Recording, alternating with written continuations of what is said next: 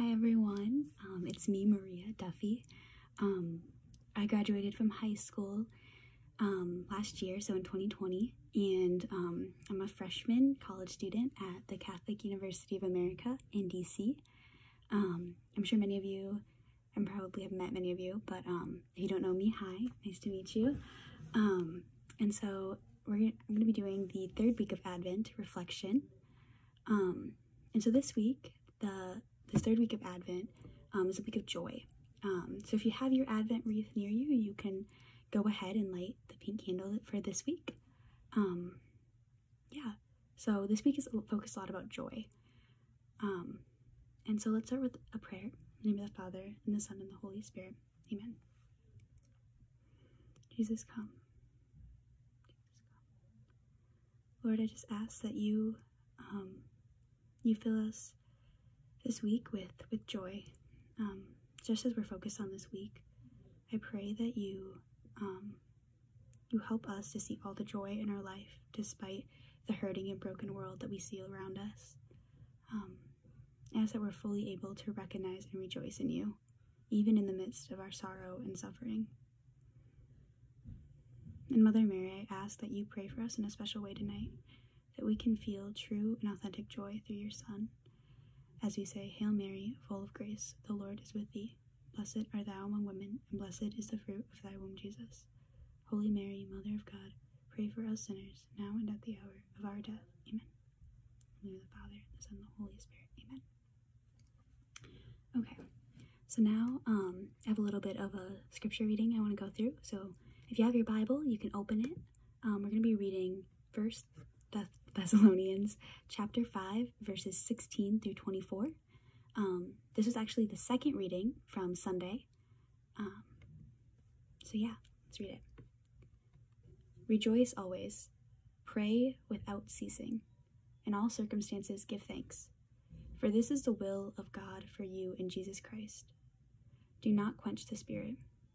Do not despise prophetic utterances. Test everything. Retain what is good. Refrain from every kind of evil.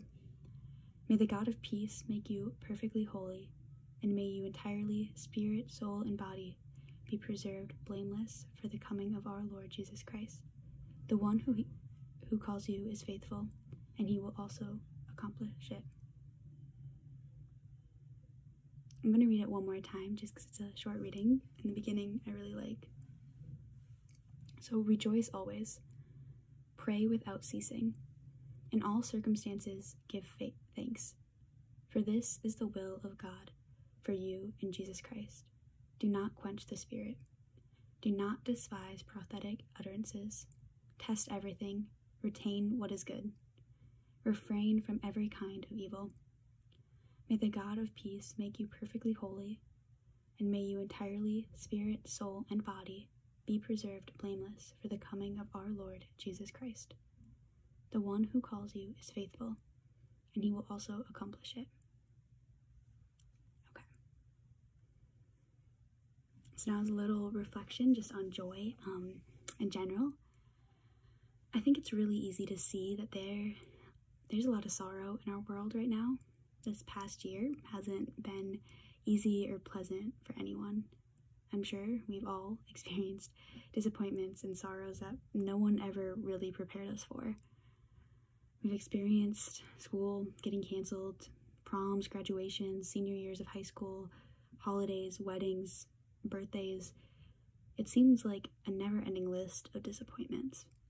I think we can all count to at least 10 different events that we wish would have happened this year, but couldn't. As I was preparing for this reflection, I realized how hard it is to talk about the joy in our lives without thinking about all the sorrows. I haven't even begun it, and I've already listed and brought up all the disappointments we've had. But I know for me this has been a really tough year in a lot of ways. More than just the pandemic, there's been a lot of other things that have made it a tough year. And I think I felt a lot more sorrow than I thought I would. And I'm sure I wouldn't have believed you if you told me a year ago today how my senior year would have ended or how my freshman year of college looked like. But even despite all this hurt and pain this year has brought, there's also been an abundance of joy. Even in the moments that seem so small and insignificant, I have found overwhelming joy. And I know that even despite everything that's going on, all the uncertainties, all the pain, more joy is coming. It's impossible to live a life without sorrow. Even though I know that there's going to be so much joy in my life, I also know that there's going to be a lot of sorrow. But this week of Advent is about all this joy that's coming. This third week of Advent can serve as a reminder to us to find joy in the light of all the pain and disappointments. We can celebrate all this joy while still knowing and understanding the pain as well. I know for me, sometimes I feel a little guilty about feeling happy or excited about things, especially right now. I think we're constantly bombarded by stats and statistics and death tolls and all these terrifying and heartbreaking things. I feel a little guilty for feeling happy.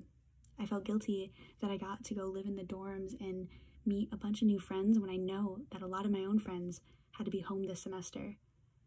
It's easy to feel that way, but even despite all that pain and hurt in this world, we can still find joy in our lives. So let's go back to the scripture passage we read today. We are called to rejoice and pray, rejoice always, and pray without ceasing. I'm going to read that, the first couple verses. Rejoice always, pray without ceasing. In all circumstances, give thanks. Especially in this third week of Advent, those are extremely important to remember.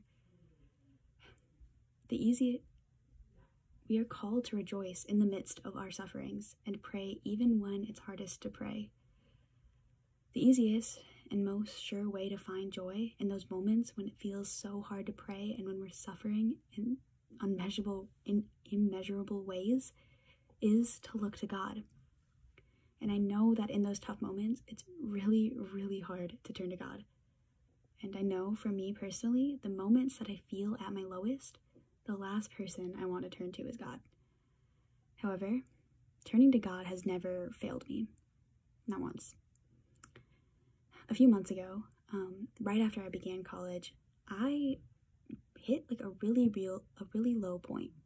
I felt so stressed and discouraged about my classes and grades and the relationships that I was forming there, and I was feeling homesick, and I honestly had no idea what to do. I had all these feelings and all these things, and it was hard to find moments to call friends or family back home.